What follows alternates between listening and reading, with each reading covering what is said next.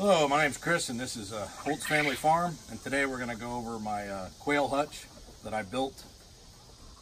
First off, I had built some shelves so that I've got one bin that's got my feed in it, and I've got another bin that I keep my dust mixture, which is Damascus earth, one-third ash from wood burning, and one-third sand. That way they get a dust bath. I built my own watering system, so I took an old cooler that we had and I put some plumbing on it. And I got valves on it so I can turn it off to clean it. I have a valve at the bottom that I can drain the whole system. If you look here, I use the watering cups is what I use.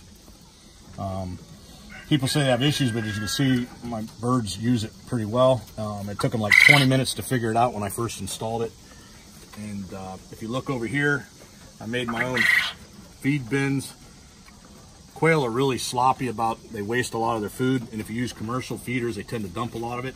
This solved a lot of that problem. The only thing I would have done was probably make the holes a little bit smaller, so they do waste a little bit, but that's because the holes are too big. So if you make one, I would make it with a little bit smaller holes. That was my first time. I really didn't know how big to go. I have 6 cages in total. Each cage is just over a foot tall, about 14 inches tall. They're 2 feet deep and they're 8 foot long, and there's 3 on one side and 3 on the other. They all have pull-out trays for the poop, and they have wire caging so it drops down in there. And if you can see down here, I put pine shavings in there, and that way I can pull it out about once a week, dump this out into the compost pile, and use it in the garden once it's been composted. I keep about 12 to 18 birds, so I'll do 1 male to every 5 females, and I'll do either 3 males and 15 females, or I'll do 2 males and 10 females. Down below, the bottom 2 I use just as grow out pins, and so those are a little more densely packed, but they're only in there until they get full grown to either use them as breeders or to process them for the freezer camp. If you look over here, I'll show you what the inside of one of the cages looks like.